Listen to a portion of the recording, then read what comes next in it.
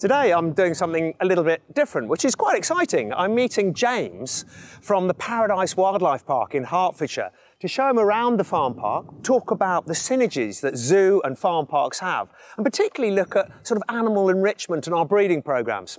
Just going to meet him now. There he comes, James. Hi, Adam. Good to see you. Nice to see you. Good Welcome to the here. Cotswold Farm Park. I can't wait to show you around. Thank you for having me. And I'm so excited. Oh, I love going to zoos. Oh, good. I love coming to farm parks and seeing all the animals you've got.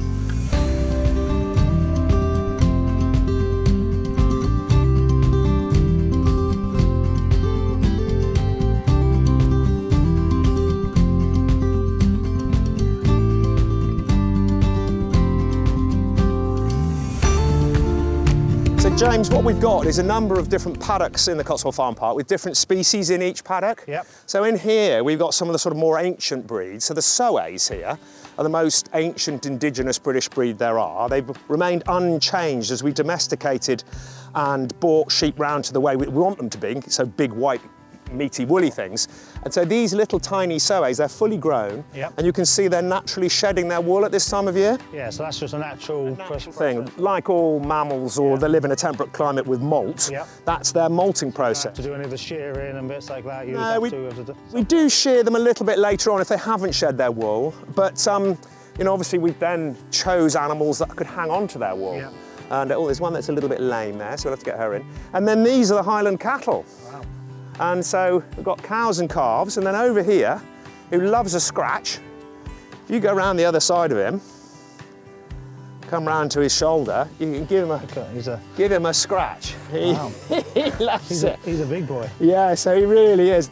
So the Highlands, you know, from the Scottish Highlands, very thick skin, hairy coat, and they reckon that the snow will just run off this coat, and there's an underlayer as well, a sort of downy underlayer. So really hardy cattle, and not very big as comparison to other cattle breeds. So roughly how much would he weigh? So he would probably weigh 700 kilos. Okay. But a big continental Charolais or Limousin a bull would weigh a ton or more. So, and in stature they're quite small. So this is probably the toughest, hardiest breed that we've got. Yeah. What would be yours? So for us, because we're a bit more wild species, so we've got like Bactarian Camels. So they're designed to come from the Mongolian desert. So they can go to like minus 40 degrees Celsius, up to even plus 40 degrees Celsius. Wow. So they'll go through winter period, a real big thick coat. They'll sit out in the snow, they're not bothered by that.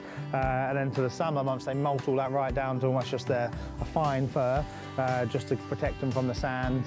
So yeah, they're probably one of our hardiest creatures that we actually have at Paradise Wildlife Park. So I was taught Bactarian with a double hump with a B, yep. And a Dromedar, is it, with a D, with just a single? Dromedary with a single hump, and then you have the Bactarian Camel, yeah, with the two humps. And then recently they've actually realised there's the domesticated Bactarian Camel and the wild Bactarian Camel.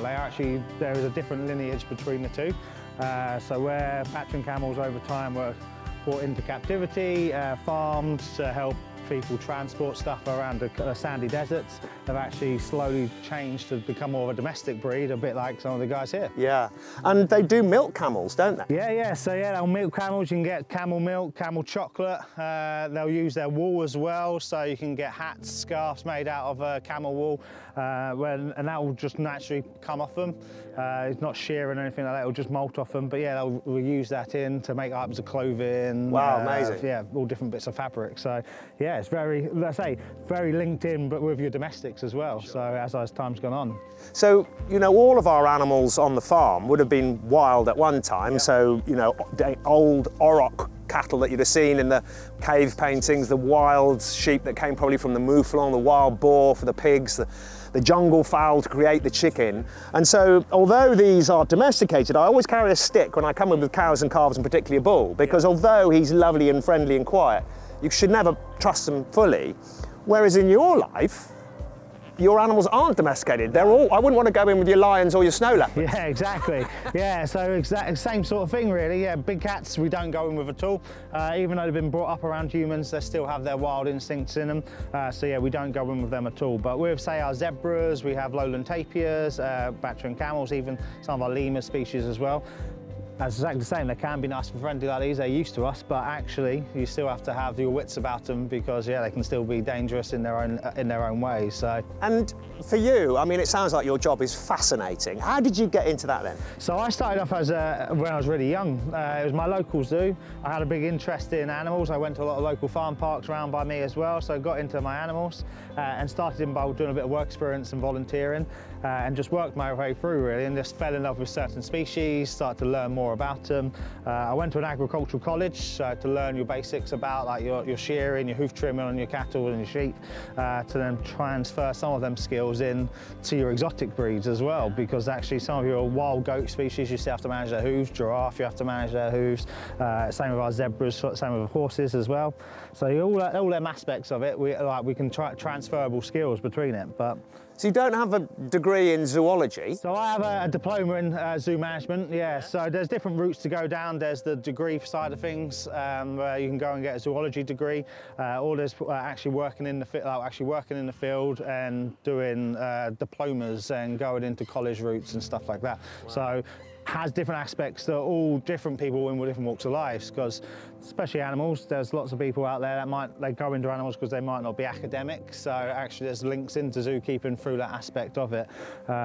In the classroom they might not be very good, but actually out with the animals they're complete different nature. You probably see it a lot around here as well. Yeah, same in farming really. Yeah, when people come to the animals they're completely changed and make themselves at home compared to actually in a school life. But having said that, to learn all about their diet, their anatomy, what they need as husbandry and their veterinary requirements, you've got to be pretty bright, isn't it? You know, you need to be reasonably academic. Exactly, yeah. So, and it's academic in a different sort of way. So instead of being sitting in that classroom learning it, as you're out there with the animals, you're learning it from the other keepers that have been in the field, probably same here, like farmers, like learning, you're passing the trade on that through that experience levels, through just actually doing it firsthand, learning it that way is a great way, I found myself and a few other people, and just different walks of life will learn different ways, don't they? So, yeah, incredible. And just passing on that knowledge that people like yourself have learned, other people been in their careers for a long period of time,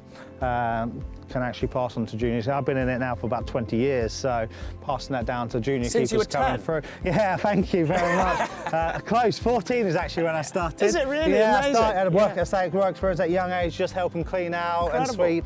Yeah, so, and then now passing that, to get 20 years at that young age, to be able to pass that on to the younger keepers coming through. I say younger, it makes me feel old, but yeah. But there would be thousands of young people that would be fascinated in your world and want to follow that career. It's interesting to know how you've got there. Yeah, exactly. And it was nice even seeing how you get to farming aspects, the different side of animal keeping. You have your domestic sides, and then you also have the exotic side from our side as well. So it's fantastic. But to see beauts like him is fantastic. Isn't he lovely? Yeah. He's a lovely boy. So that most cattle in the UK have got horns. There are some polled breeds, as you know, with no horns. And if you feel his horn, they're warm, you probably already know, right to the tip. So it's only the very end that hasn't got blood vessels in it. Yep. And so that's a living bit of tissue.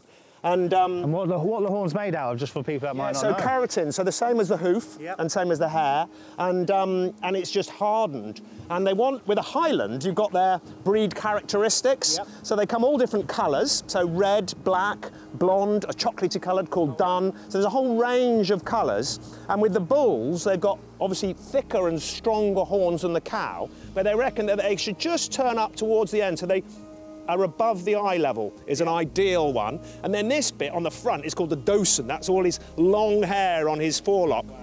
So the wind and the rain and the snow goes over his face. So when he's up in the Scottish Highlands and it's blizzarding, he just stands against it and braves it up. Yeah, it's not a place you really want to be like without that, is it, really? And the calves, they're born like little teddy bears, just full of fur. They're absolutely gorgeous. And you breed him here? Has he been a successful bull? Yeah, he has. He's lovely. We've only had him a few years. We replace our males, so we keep our daughters in the herd, so the heifers we keep in. And when his daughters are coming up to 2/3, they'll go back to a bull, and obviously can't go back to their dad. So we change our bull every 2 or 3 years, and it's the same with our rams and our billy goats, and so there's that regular turnaround. Yeah, look, keeping the genetics lines going and bits like that, really. Absolutely. Wow, perfect. Let me show you some other things. Smashing.